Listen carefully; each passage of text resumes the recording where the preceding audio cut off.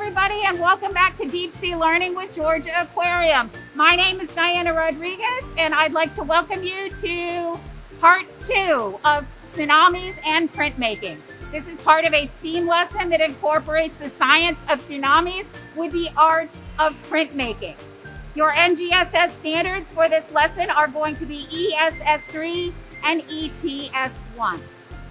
Printmaking is the process of creating multiple works of art, and this is often done on paper. However, it can be done with other mediums, which are cloth, screens, etc. This production is capable of creating vast works of art. However, each of those works of art is not going to be an exact duplicate. In fact, they're going to each be referred to as an original because they're going to be minute nuances that are different from one to another. Often this is done with the use of paint and transferring from one to another, but this can be done with stamps.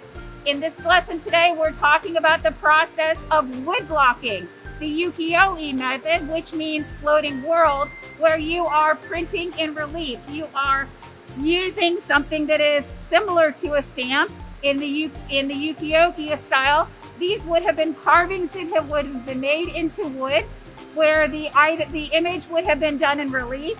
And you would have been using multiple pieces for different colors, and you would have been transferring them over time to different productions of art. The art that we're going to be studying today is one of the most recognizable worldwide in the woodblock print mapping world. It is known as the Great Wave off Kanagawa, or the Great Wave by Katsushika Hokusai. You'll notice in this image that you have a large wave, which is going to be your tsunami. You're going to have a very important feature right here in the center, which is Mount Fuji. That is very important to Japanese culture. It is considered sacred. Additionally, you have some fast-moving boats that are in here and some humans that are in there clinging to their oars as this surge of this wave is coming to crash down upon them.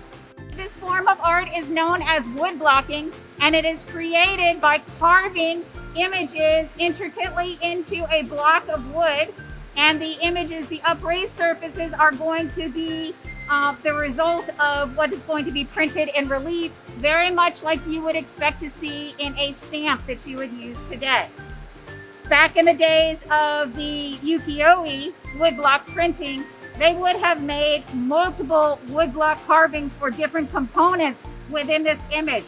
There would have been sections for each part, and for each color that you see, there would have been a different woodblock print that would have been done and used today.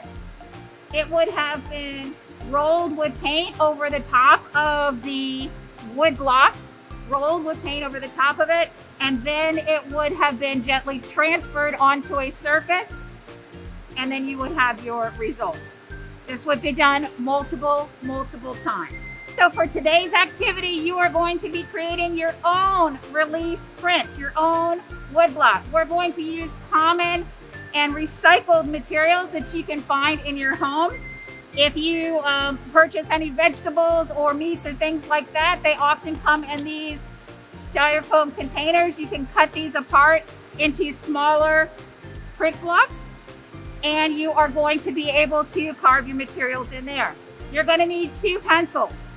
You're going to need one that is very dull at the end so that you do not poke through your image. You're going to need one that is very sharp as far as sketching.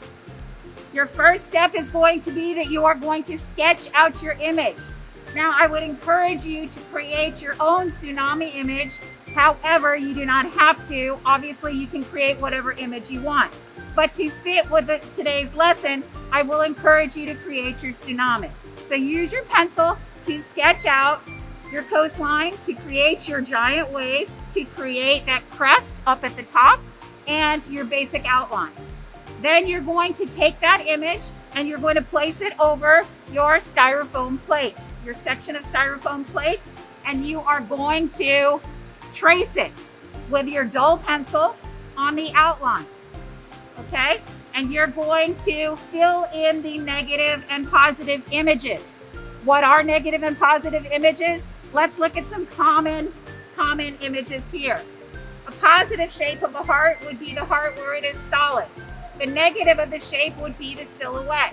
What we're going to want to do is we're going to want to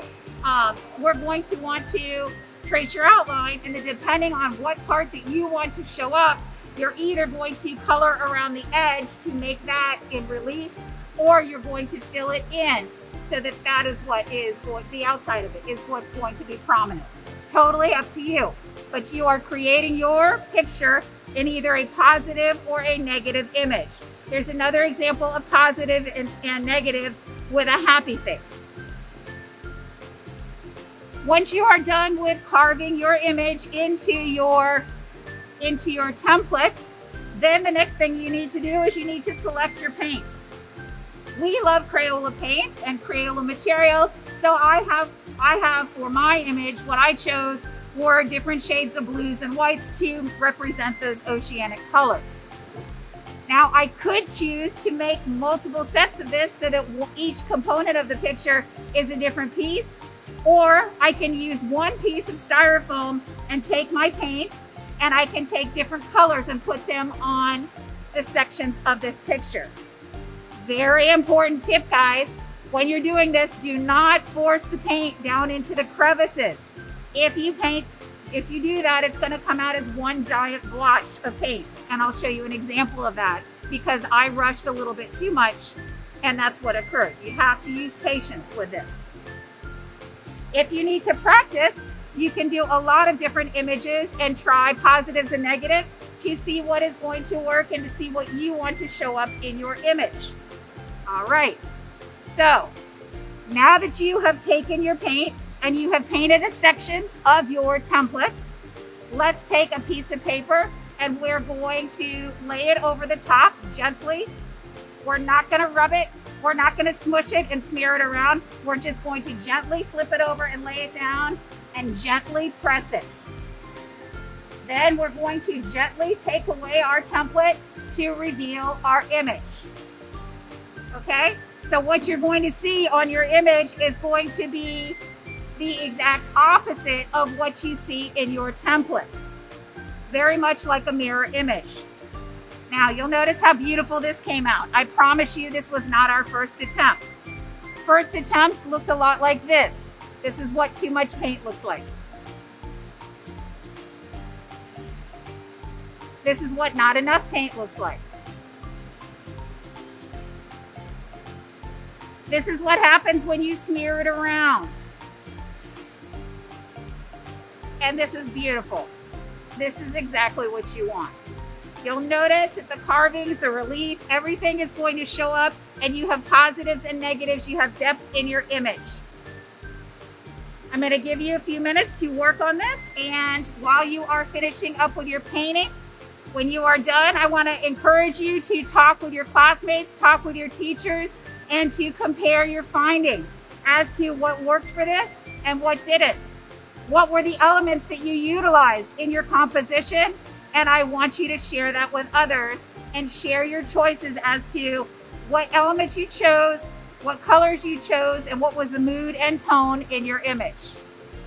Okay, folks, that's going to be it for today's lesson. I hope you enjoyed making your relief print.